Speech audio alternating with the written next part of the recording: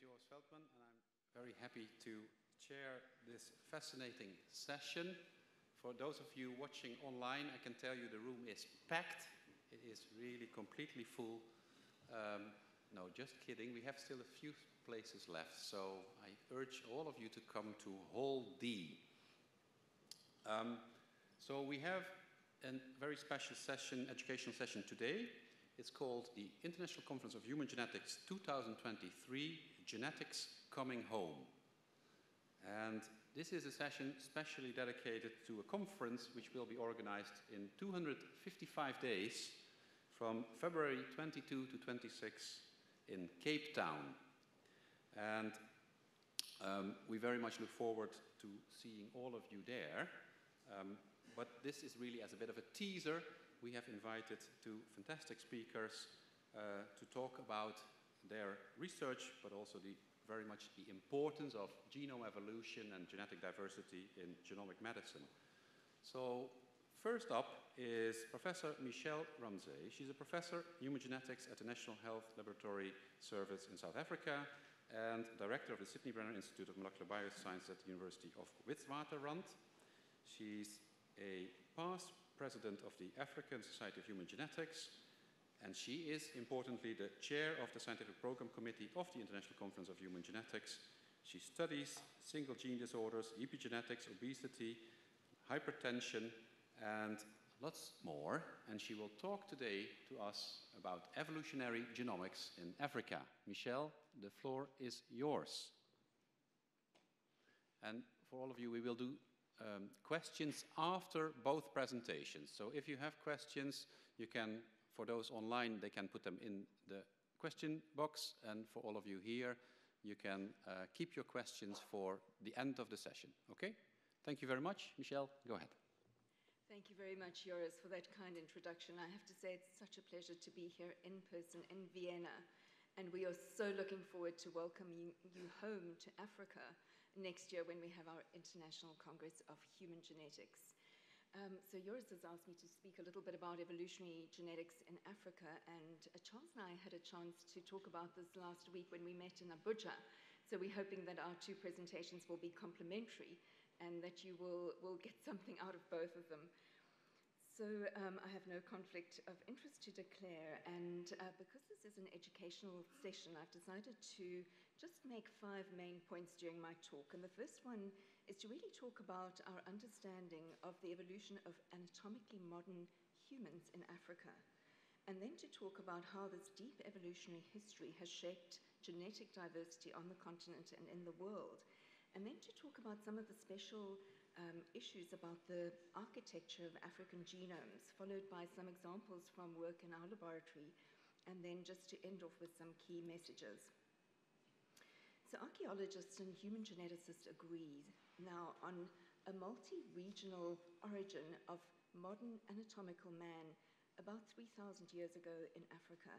And in these 3 schematics, I just want to give you a snapshot of different times during evolution. So on the left, you can see that roughly 300 to 500,000 years ago, there were pre-hominids in Africa, and there's some sense that there might have been interactions between them, although we don't really understand this Pan-African origin. And more recently, 200,000 years ago, we started seeing substructure forming in the African continent, and a splitting off of the ancient hunter-gatherers, and seeing sort of different things happening in different parts of the continent.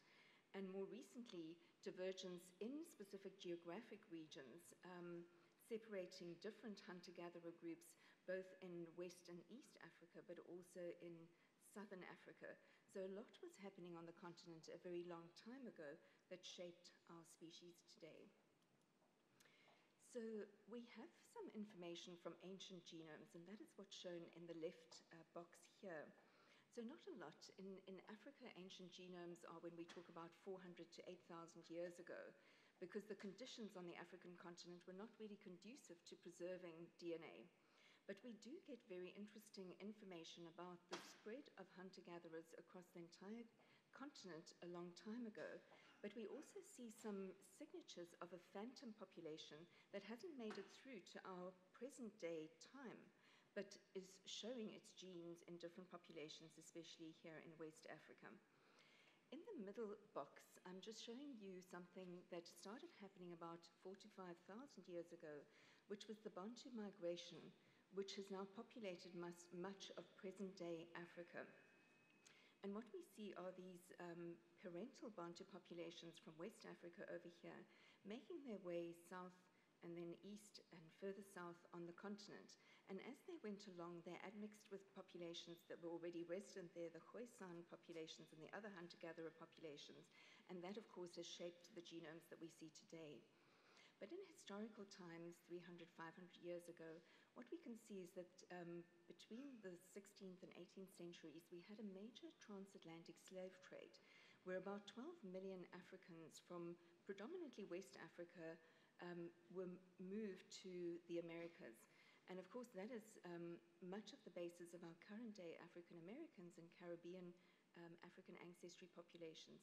But there were also other slave trades that were occurring, exodus from Africa, creating this enormous African diaspora, but also then back migration into Africa, certainly in colonial times from Europe, but also from East Asia.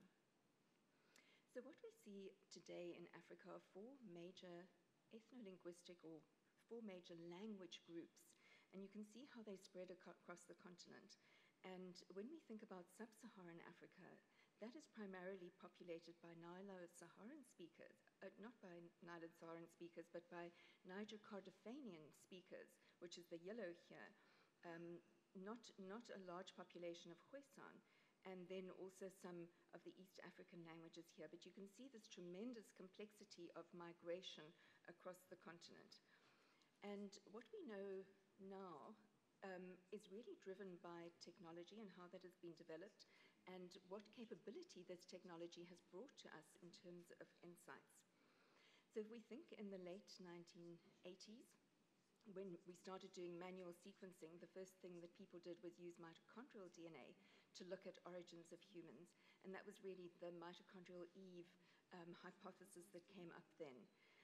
With southern blots, we started looking at Y chromosome markers, at microsatellite markers, and the picture deepened until we started doing automated sequencing, could do short sequencing reads, and could look a lot more deeply at the autosomal regions of the genome and try and build up stories and histories.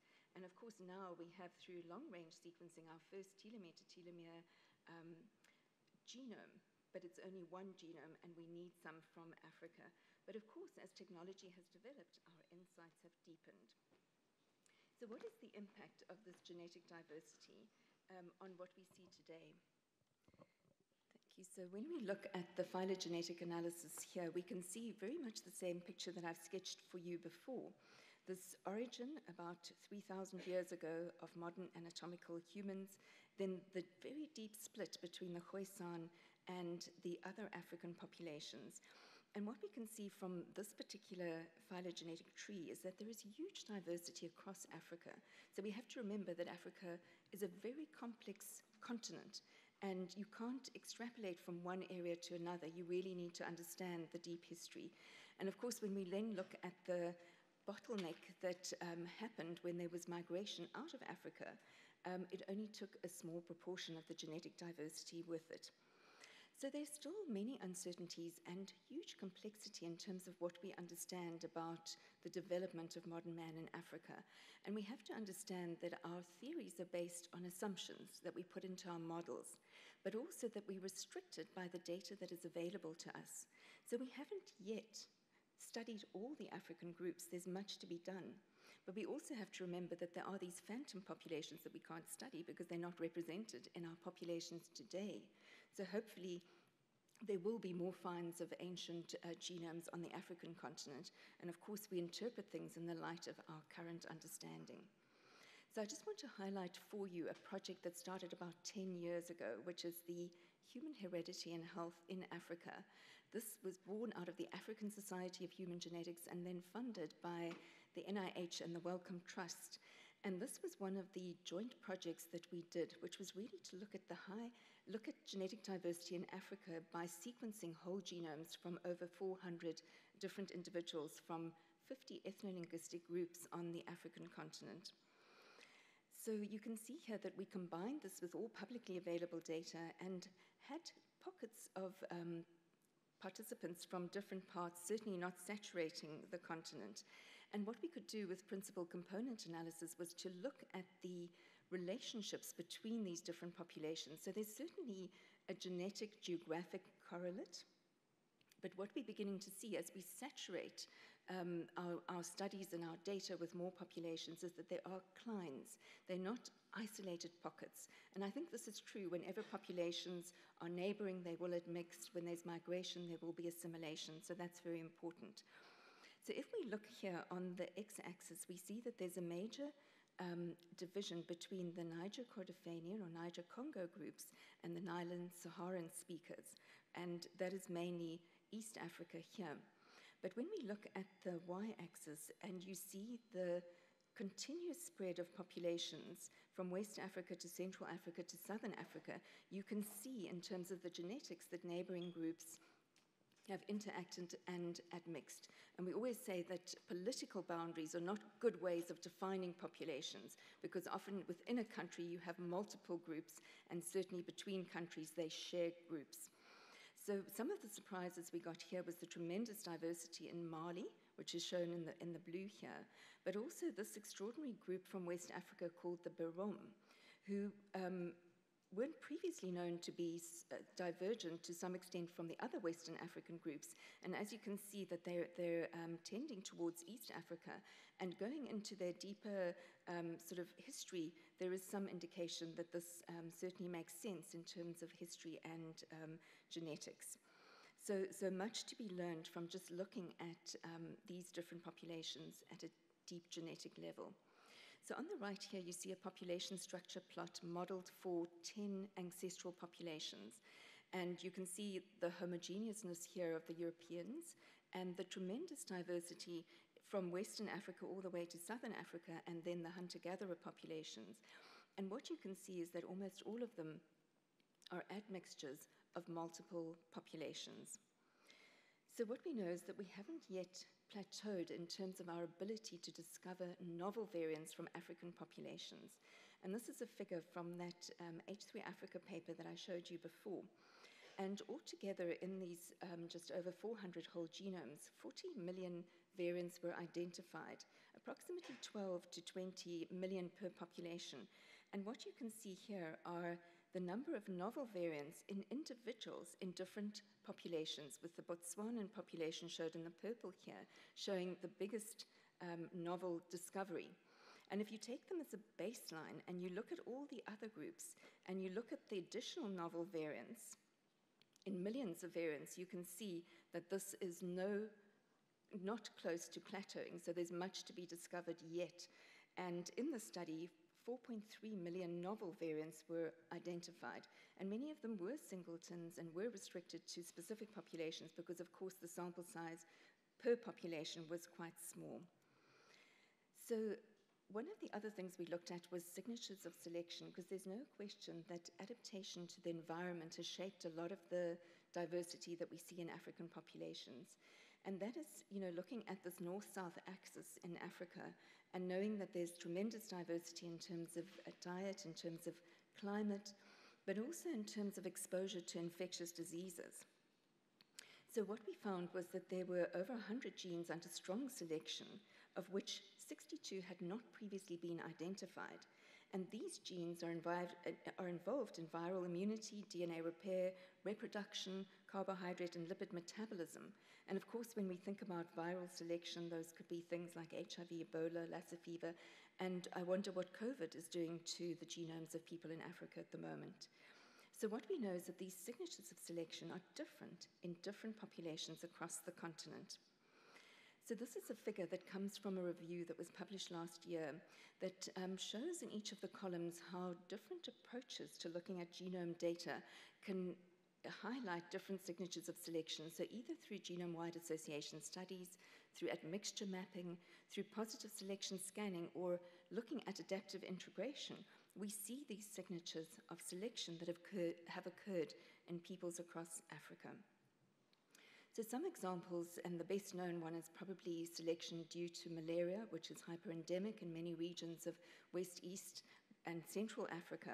And of course, the most well-known sickle cell mutation in the beta-globin gene that I think Charles will tell you a bit more about later, but also G6PD variants.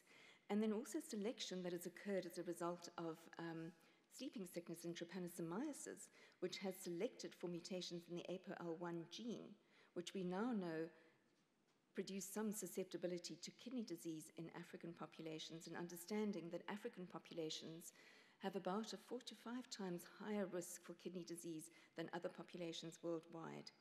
There's also been interesting co-evolution on the African continent between cattle domestication and lactase persistence. Of course, this is not restricted to Africa, but also happened in other parts of the world. So if we look at the distribution of lactase persistence across the world, you can see here very common in Europe, but in certain parts of Africa, and that this goes together with the domestication of cattle. But when you look at specific variants, you can see that some of them arose in Europe, whereas others arose in Africa and spread from there. And then there are many examples now of lipid metabolism genes that are important in terms of selection. And many of you will be aware of PCSK9, which there was a variant that was identified in African Americans and then shown to be much more common in Africans, that is associated with lower lipid levels or a more healthy lipid profile. And that, of course, is now being converted into PCSK9 inhibitors to treat high cholesterol levels. So I want to spend the next couple of minutes talking about unique attributes of African genomes. So the first is that we have increased discovery potential because of the high genetic diversity in African genomes. And to the left here are just 3 studies showing us the millions of new variants that are identified when we study small numbers of Africans, and this will continue to happen. We also know that there's much higher heterozygosity in African populations compared to European or Asian, and this, of course, gives us much informativeness in terms of looking at disease association. And when we look at absolute number of variants that are different from the reference sequence, in African individuals, it's roughly 5 million, whereas in individuals from the rest of the world, it's roughly 4 million. So the other thing that is really important in Africa is the concept of population structure, that this is a very complex grid of populations. And first of all, we can look at genetic distances to see the structure. We do phylogenetic analysis, as I showed you before, and we use principal component analysis. And there is a need to adjust for population structure when we do any studies related to health in Africans. But one of the other things that is very important and makes life very interesting working in Africa is really our potential to identify causal variants because of the lower linkage disequilibrium in African populations. So on the left here, you can see the decay of linkage disequilibrium being much faster in sub-Saharan African populations than in other populations. And also when you look at how this impacts on genome-wide association studies and polygenic risk scores, that there are interesting things that we need to consider and use this when we think about whether we're powered to identify associations or not. So for example, in the polygenic risk scores here, if you develop the risk score in a European population, how well will it explain the variance in an African, East Asian, or European population?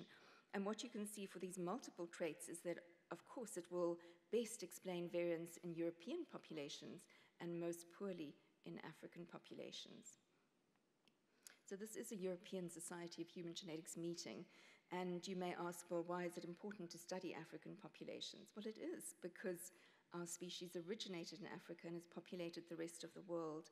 And whatever we discover in Africa may have application globally, but also, of course, to the African diaspora. So I'm going to give you a couple of examples of some of the work that we do in our laboratory and some of the work from the literature. I've just chosen 4 examples because there are, of course, so many to think about. So first of all, just when we think about the impact of genetics on disease, we have to remember that whether you are healthy or have some disease is really a very complex process, and it's not all to do with the genome, although they're very interesting genetic predispositions. There are also many other things that are important, like the environment, like host factors in terms of lifestyle and behavior. And of course, we know that the microbiome plays an important role, and we're just beginning to get information on the microbiome in African populations and expect very interesting differences there. So really, we need to understand all these mediators of the phenotype.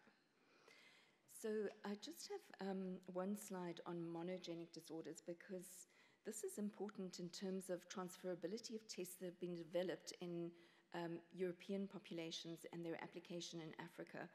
So of course we want to have a situation in Africa where we have genetic services for diagnosis, for prenatal and carrier screening, and for newborn screening.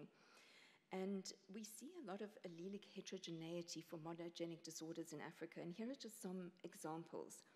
So for cystic fibrosis, the common African mutation is rarely found out of Africa, and only in Africa diaspora populations, so we cannot use the same diagnostic tests. For Gaucher disease, there are different alleles that are the dominant alleles in Africa, and the same for BRCA1 mutations. But what we also see in Africa is locus heterogeneity, where we see different genes contributing to the same phenotype or the same disease. So for instance, in Huntington's disease, in European populations, there's a single locus on chromosome 4 where the triplet expansion causes Huntington's disease. But in Africa, there are 2 different loci, and about 1/3 of people with the Huntington phenotype have a triplet expansion in a different gene on a different chromosome. So this is very important for people anywhere in the world who are studying populations that come from Africa.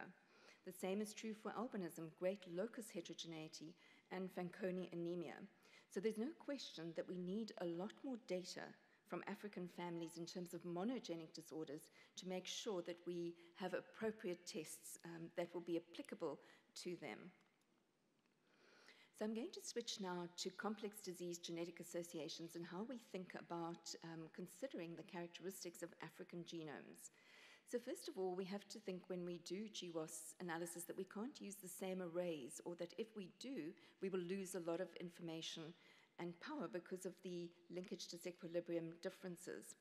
So for that purpose, the H3 Africa Consortium has developed their own array, which is enriched for common variants in African populations.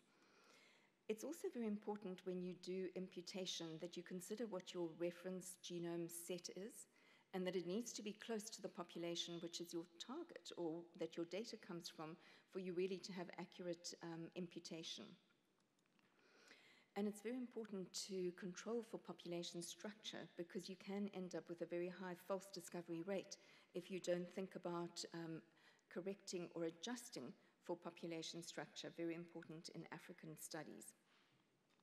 And what is really interesting is looking at replication, because if we use the genome, the GWAS catalog, we know that over 98% of the participants are non-African. So a lot of the associations will not replicate directly, and what we've started noticing is that very often it's a different lead SNP, but still the same locus that is found in an African population. But there's of course much potential for novel discovery as well. We also see that when we find associations with the same SNPs, that the effect sizes can be very different. We also need to consider, of course, population background, not only in terms of diversity, but also in terms of linkage disequilibrium, and how this can affect the ability to, first of all, find associations, but also in terms of replicating those associations. And very importantly, also the issue of gene-environment interaction, because we know that this may mask certain associations, and we're beginning to get data in that area, which is really fascinating. So just to sum up again, because of the high genetic diversity in African populations, we have the potential for novel discovery. The population structure, of course, means that we have huge challenges, because we also often have sample sizes that are too small or suboptimal. But we know that the lower linkage disequilibrium help us in terms of fine mapping and really pinpointing those causal variants. So I just want to give you one example of population substructure, and this is a study done on 5,000 Southeastern Bantu speakers. And we had always thought that they were fairly homogeneous, that if we did genetic studies in South Africa, if people said they spoke a Southeastern Bantu language, we could put them together and we didn't really need to worry about population structure. Well, we've now shown that this is not true and that we have to be very mindful of what is happening. So you see there a map of South Africa, and you see the different language groups in different colors, and those colors are also matched in the 5,000 participants who's shown in these principal component plots. So in the first one, it's all 5,000 individuals together, and although they're color-coded, you can see that there's much overlap between what seems to be groups emerging. But if we remove from the sample everybody who's not concordant for grandparental ethno-linguistic group, what we see is that what is left over is much more clearly defined as 3 different groups. So this has been also shown by phylogenetic analysis, and we know in part is because there are different degrees of Khoisan admixture in these different groups, and that is partly what is segregating them into independent groups. So it's very important in South Africa that when we do case control studies, that we control very carefully for population structure. I'm now going to use another example. Let's see, this is still the same example, and it's really showing you just how badly you can inflate your false discovery if you don't control for population substructure. So this is a QQ plot on the right, and you can see without controlling, you have this massive false positive rate, but when you control for ancestry using principal component analysis, you can deal with that quite successfully. And what we also saw in this particular study is that when you look at the different language groups in South Africa, the frequency of specific variants that are well known to be associated with diseases can be very different. So I'm going to use a very recent example that was published earlier this year by Huffman et al., looking at how African ancestry populations can help us pinpoint causal variants, in this case in association with severe COVID-19. So this particular allele is known to be protective. It is a splice variant in the OAS1 gene, and it lowers the risk for severe COVID by about 23%. So it's known that the G allele at this locus is protective and that it's much more common in Africans than in Europeans. And what I'm going to show you here is when you look in the European population, what you find associated in this region is a region that is a haplotype block of about 75 kilobases and that has its origins in Neanderthals. When they analyze this, taking into consideration population structure and specifically African ancestry populations, and you redo the analysis, what you can see is a single variant coming up.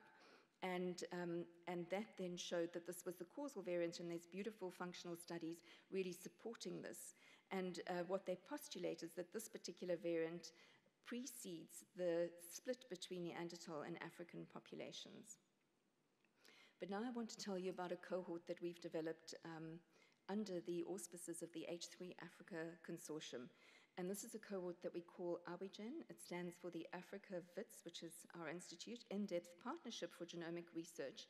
And you can see that this research is being done over different regions in Africa, west, east, and south. And this has been both a blessing, but also a huge challenge when we do our analyses.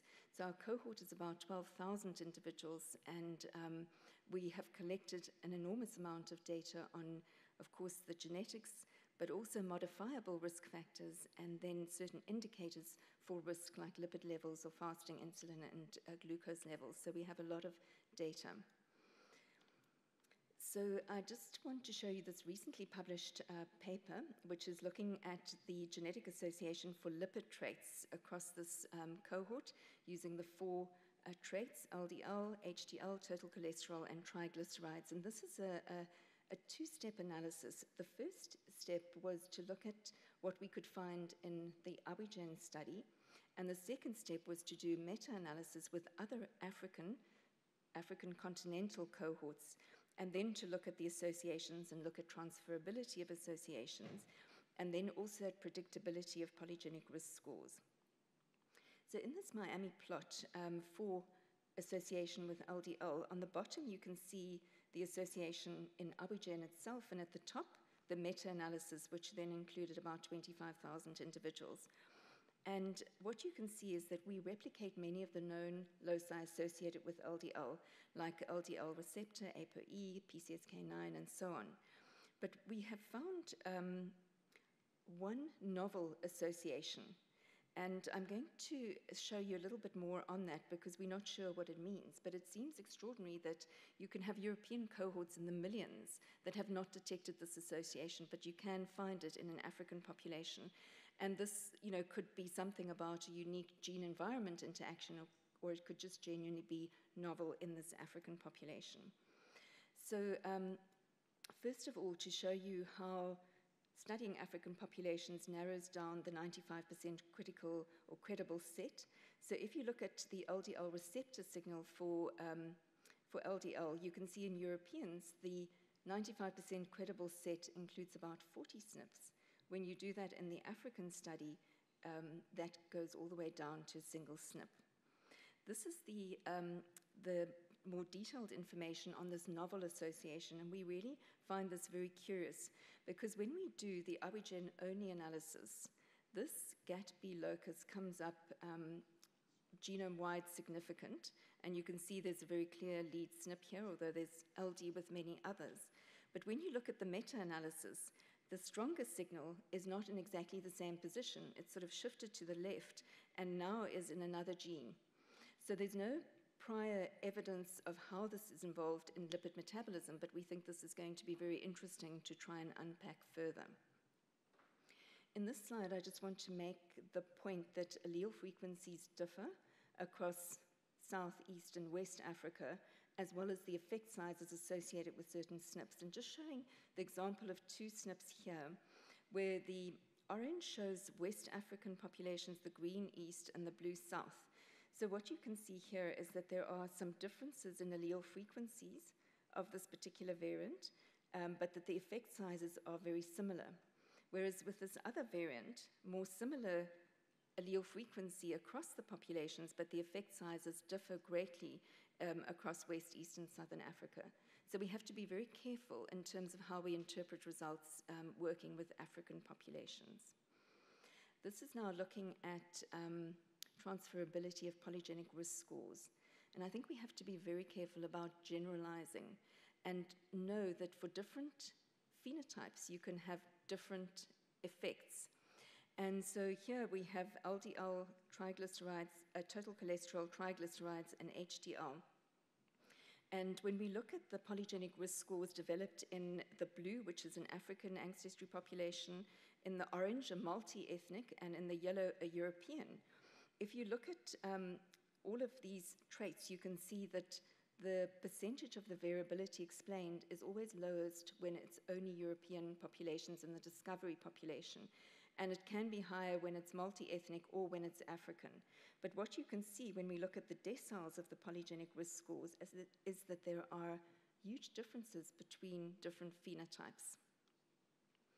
So I just want to highlight one study in terms of gene-environment interactions, and this is particularly looking at genetic variation and smoking in the context of carotid intermedia thickness. And that, of course, is a marker for atherosclerosis.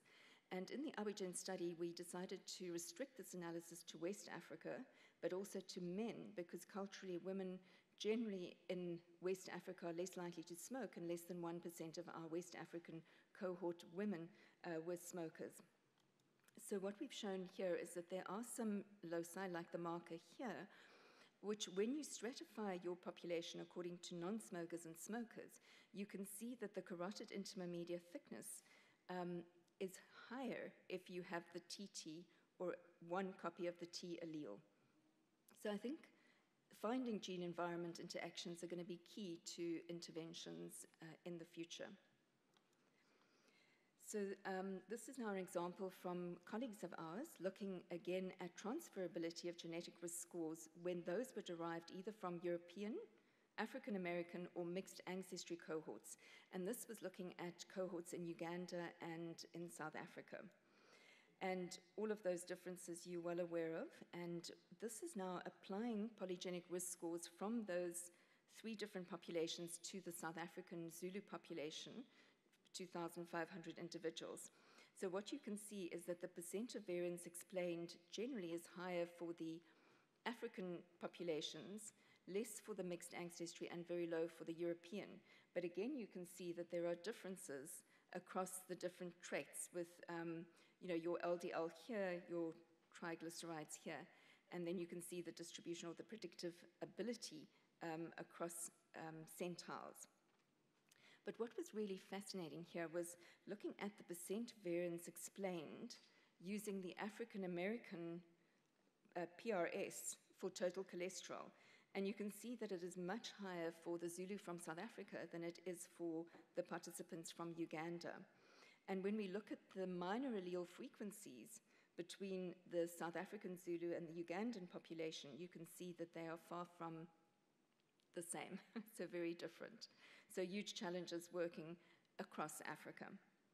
So I just want to end off with a few key messages. And first of all, I think I've convinced you all that African populations are fascinating to study and we have so much work to do. Our cohorts are just way too small and we need to increase them. But I think, we're not near saturating the genetic diversity. Not only are there more variants, but there are large differences in allele frequencies. The lower linkage disequilibrium really works to our advantage in terms of fine mapping. And what we know is that there is this very complex population structure, which means that if we develop approaches to precision medicine in one region of Africa, it will not necessarily apply to another. And so I think there's much work to be done, much to be understood across different regions. So huge potential for novel discovery by studying African genomes. And I think we can say that whatever we do discover in Africa will be relevant to global populations because we're all from Africa originally, and also to the African diaspora today, which we're seeing more and more across the world. And we do know that context matters in so many different ways, that there is environmental diversity that can impact gene associations in a very big way, that we need to consider the genetic background, and that we need to increase diversity in genetic studies from many parts of Africa, but also wherever we're working, because this will help us advance science and gain novel insights. So I think we can say that at the moment, sort of research is done in specific regions in the world, that there's often ethnic exclusion. We know that when people analyze the UK Biobank data, they often exclude the African data. They use only the what they call white British. So, we often lose what can be really important and interesting, and there's huge inequity in terms of applying whatever we learn. So we're hoping that we will generate more research, more data, especially from understudied populations. And at the moment, we know there isn't affordability or access in most parts of the developing world, or developing world. And what we would like to work towards is more diversity and more inclusion in different populations, so that in the future we have a situation where there is globalization, but also equity, no matter where you originally are from. So I've just put some links here for enrichment reading. I know you can't really capture this now, but hopefully online you can see where this is, and specifically to point you to that special issue of Human Molecular Genetics that was published in March last year. And that is a series of, over 15 papers devoted to evolutionary genetics in Africa. Makes for very interesting reading. And then the review article that I referenced quite a lot, and then also that E03 Africa paper on genetic diversity in Africa. And just to end off with inviting you all to come to Cape Town, to come home in February next year. Thank you. Thank you very much.